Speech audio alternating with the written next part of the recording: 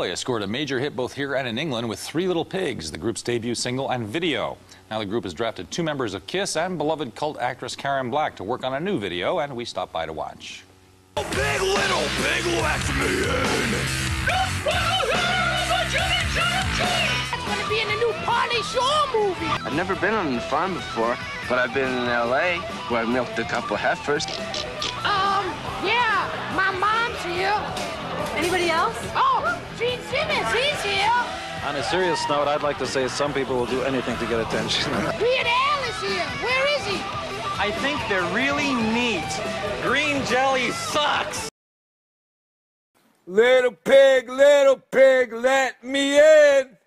I got all day long, motherfucker. Where's our money? Let's go get it. Yep, let's go get it right now. All right. Because he runs out that back door, he's going to get his ass kicked. Remember this next time you book my fucking band and you decide not to pay me and off. Place to sleep. Get in the fucking car. Have that fucking luxury. Get in there. I'm sorry. Yeah, well, move the fuck over. Dude, do you know who the fuck I am? I do know who you are, and I... Dude, I found your fucking ass, all right? Yeah, that's fucking... All right, and you're in the fucking car with us. We had to burden just to fucking find where you are, you stupid fuck. No, I didn't go buy drugs, dude. Fuck you, you're a lying piece of shit. Man, do not push my fucking envelope right now, all right? Because I will fucking bury you alive. Now let me make one thing clear. I am a fan of green jelly. Have been since I was a kid, and I got in trouble for drawing shit man in 3rd grade. I've hung out with Bill and interviewed him a few times. I even had the chance to open for him and drew some flyers and shit. Good times. Now I'm not making this video to hate on them, but to simply chronicle this weird group and try to figure out why their popularity dropped so rapidly in the 90s, as the group proved to be pioneers in the music industry and had huge mainstream exposure for a while there, with things like video game soundtracks and innovative music videos and even a Grammy nod, proving green jello was a force to be reckoned with in the 90s alternative scene, which, if you remember, was kind of a weird and wild time in the early 90s where bands like this could really thrive.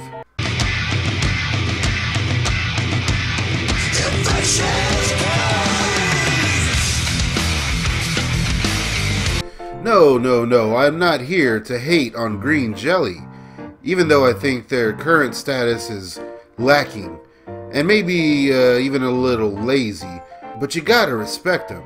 So sit back, have a bowl of orange crunch, and subscribe to Staunch TV, and I'll try not to spend too much time on redundant or obvious little factoids, as we take a look at the legendary green jelly. Buffalo, New York, 1981. A young delinquent heartthrob by the name of Bill Manspeaker forms a punk rock comedy group called Green Jello, with some other very bad musicians, with the goal of being the world's worst band. And seeing as they were all completely lacking musical talent, it was not an out-of-reach goal to have. They would go on to become kind of infamous for their rowdy shows, and eventually they were banned from nearly every club in the area.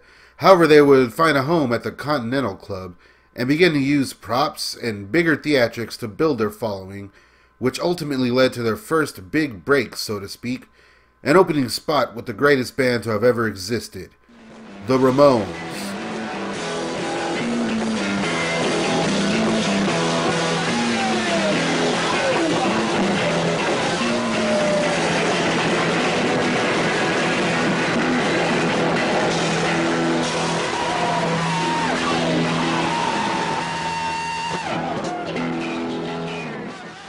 Which of course left the stage and the Ramones' equipment covered in filth thrown from the crowd, and the band received possibly the best quote any band could ask for, from Joey Ramone himself being quoted as saying, "They are the worst band to ever open for the Ramones." In 1984, the band released the EP Let It Be, featuring a number of later re-recorded Green Jelly tracks, all done in Bill's bedroom. The EP was limited to 500 copies and had an endorsement from Paul Stanley in the liner notes. To celebrate the release, the band threw a show and taped copies of the EP to a tree in front of the club and had fans climb to retrieve their copies. They would go on to do more and more elaborate stage shows, adopt crazy monikers, and even appear on The Gong Show.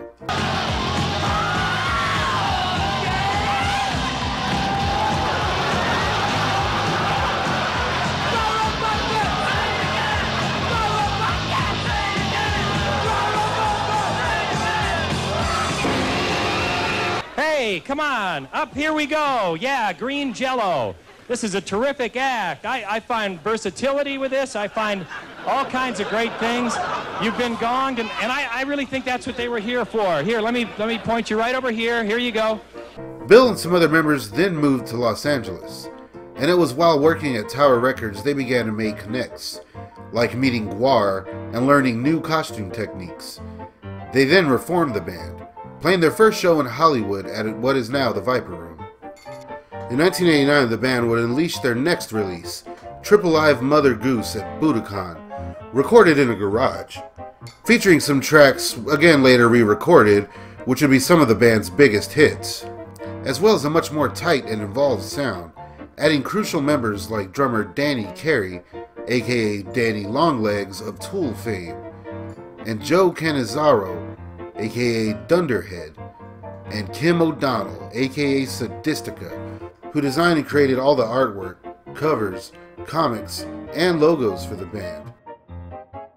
It would be there in the Green Jelly loft where young Maynard James Keenan saw the early success of the group and would soon begin writing rough ideas for Tool songs and eventually performing at the Green Jello party loft for all the after parties. After thriving in the underground scene, the band was approached by Zoo Records, and after falling for Green Jelly's bluff on claiming to be the world's first video-only band, they received a $50,000 record deal to produce all of their content, from music to videos, all on their own. And they had to get to work.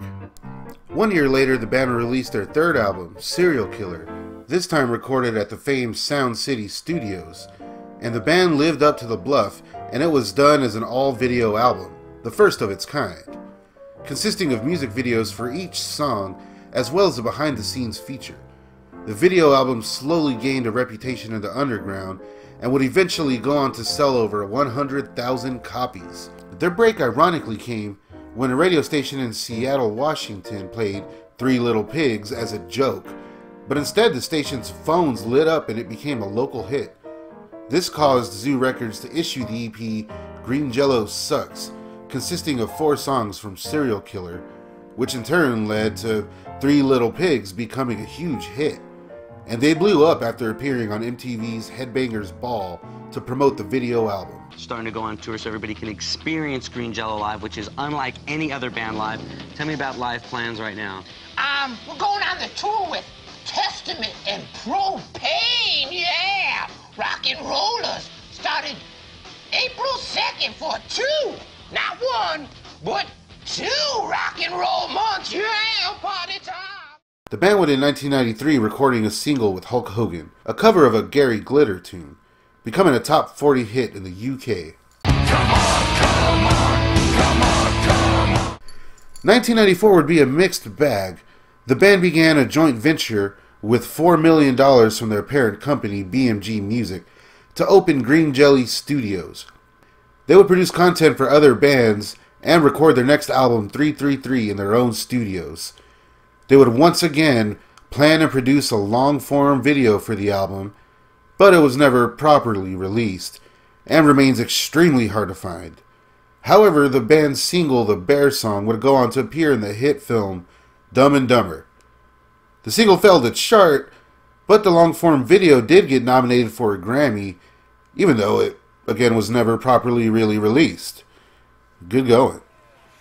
They would again pioneer in the industry by producing the soundtrack for the game Maximum Carnage, and appearing in the Fantastic Four cartoon. Hey man, are you ready to rehearse your big number? You got it ready, baby. It's clover time. It's clover time. And they would record a cover of Born to Be Wild for the film of the same name. Ugh. The band would then record another album in 1995, but due to the label going under, it was shelved for over a decade. Things would remain quiet for a while, the band popping up here and there in pop culture and soundtracks and such. Everybody's a suspect! But we wouldn't get anything new from the band until 2009, when rumors began about a reunion and a big tour and new album and new music and such. Announcements on MySpace exciting fans from all around the world. The band would release Music to Insult Your Intelligence in 2009. The album was actually a collection of the lost demos from 1995. The album was still kind of fun, but lacking all the same. However, the band would play some high-profile shows in the following years and get some huge exposure, touring with bands like Nashville Pussy and Psycho Stick, and even Guar, playing stints on Warped Tours, and even being featured in a commercial for Shell Gasoline.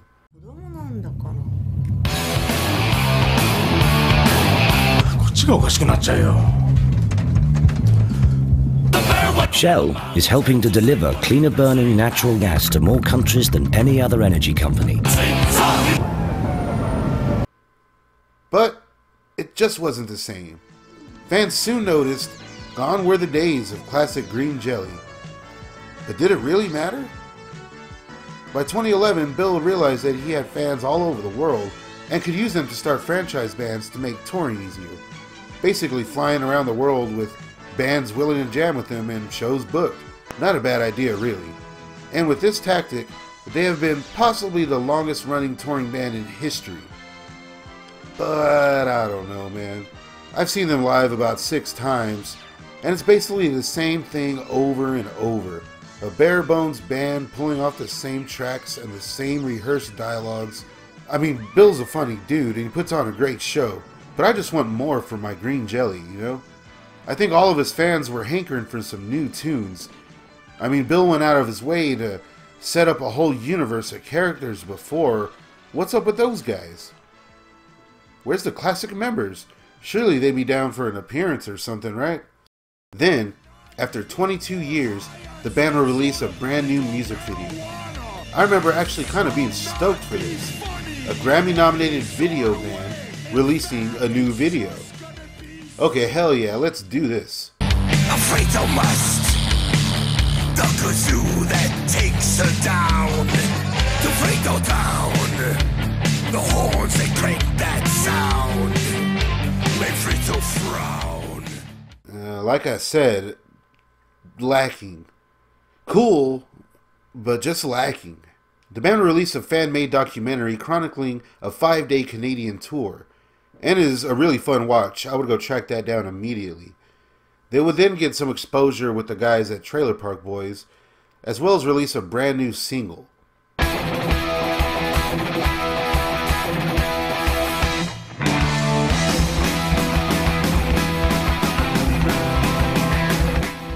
While it's not my cup of tea, it is a pretty cool return to form.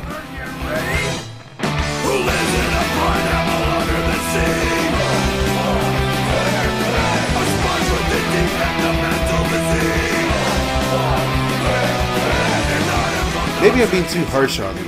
Maybe it's just the small town shows that I go to that seem redundant. I mean, recently Three Little Pigs was performed with Danny Carey and Maynard James Keenan to a lot of people.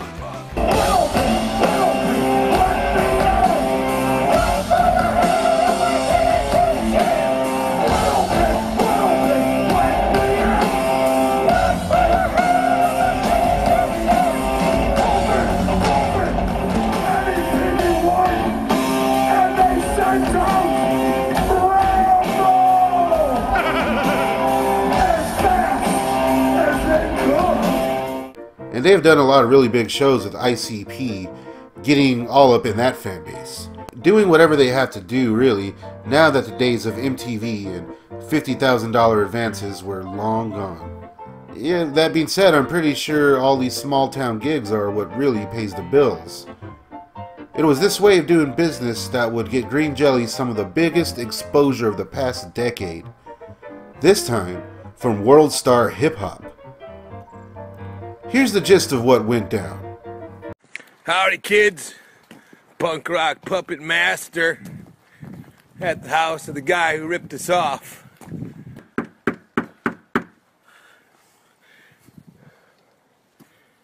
Little pig, let me in. I got all day long. Little pig, let me in. Where's our money? Let's go get it. Yep, let's go get it right now. All right. 1 second. Don't close that fucking door. All right. Cool. We're gonna go get it right now. Cool. Easy as that. Punk rock puppet master. I'm here in Toronto or London, Canada. I'm outside the door of the promoter who took off with our money last night, and we're collecting it. Cause I ain't the fucking guy to fuck with. Cause you don't fuck with me and my family. Remember this next time you book my fucking band and you decide not to pay me and off.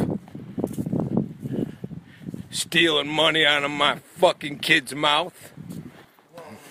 And you better start fucking bringing shit outside. You better start bringing shit outside so we can go to the goddamn fucking pawn place. Cause I ain't fucking around. Thank you. Yeah. Thanks for your pick. Cause I know where you live, motherfucker. I know. You know I got in a goddamn plane and flew 3,000 miles, left my fucking family, and you took off on us last night, left us no place to fucking sleep? We're gonna go get the money, or we're gonna fucking burn everything in your house. That would be fair. Alright? It's gonna be fucking fair. That would be totally fair, dude, and I do. Dude, what kind of fucking person doesn't, if you didn't have the fucking money, you should have said it before I got on that fucking plane.